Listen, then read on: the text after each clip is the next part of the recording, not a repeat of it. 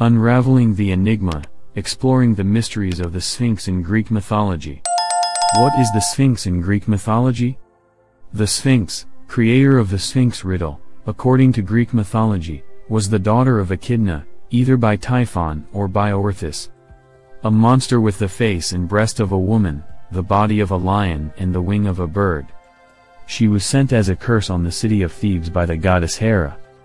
The Greek Sphinx should not be confused with the Egyptian Sphinx. The great Sphinx at Giza was the protector of the pyramids and scourge of the sun god Ra. Who is Oedipus in Greek mythology? Oedipus was the unlucky son of King Laius and Queen Jocasta of Thebes, the king of Thebes who unwittingly killed his father and married his mother.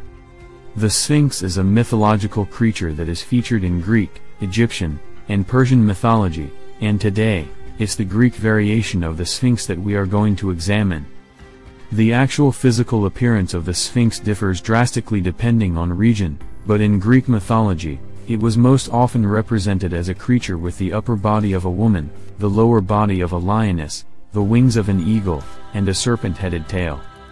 The Greek origin for the word Sphinx was believed to have derived from the word sphingo, meaning to squeeze or to tighten, which referred to the way a lioness would bite down on the throat of her prey using strangulation to eventually kill them.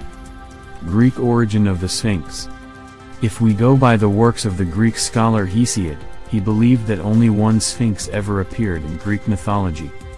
In some accounts, she was a daughter of the two-headed hound Orthrus, and the mother of monsters, Echidna. In others, she was the child of Echidna and Typhon. The Sphinx riddle, the story of Oedipus and the Sphinx. The Sphinx was indeed best known for asking riddles and being the bringer of bad luck and destruction. The Greek Sphinx believed she resided in the ancient city of Thebes, and anyone who entered the city would be greeted at the entrance by the Sphinx, where she would ask travelers a riddle which is known today as the Sphinx riddle. If they answered correctly, she would grant them safe passage, but if they were wrong, a passage will be denied. They would be extremely lucky to even survive the encounter. The first riddle. The riddle that became well known with the Sphinx was, which creature has one voice and yet becomes four-footed, two-footed and three-footed? Answer, man, who crawls on all fours as a baby, then walks on 2 feet as an adult, and using a stick in his old age. Those who could not answer this riddle will almost always be strangled and devoured. The second riddle. The second riddle that the Sphinx would ask was, there are 2 sisters, one gives birth to the other and she, in turn, gives birth to the first. Who are the 2 sisters? Answer, day and night. The death of the Sphinx. Eventually, the regent of Thebes, King Creon, became so distressed by the presence of the Sphinx that he offered anyone who destroyed her the throne to Thebes as well as his sister as a wife. So, up stepped Oedipus, the nephew of King Creon, accepting the challenge of his uncle bravely. When he stood before the Sphinx, he was asked the first riddle, which was, which creature has one voice and yet becomes four-footed and two-footed and three-footed?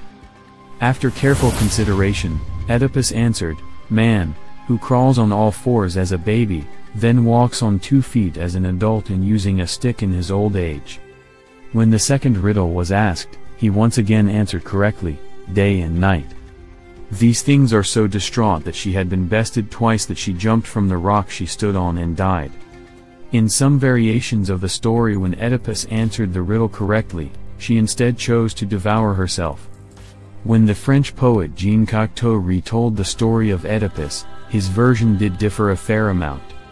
In his version, the Sphinx no longer wanted to kill and therefore told Oedipus the answer to the riddle, knowing that when he answered correctly, she would have to kill herself.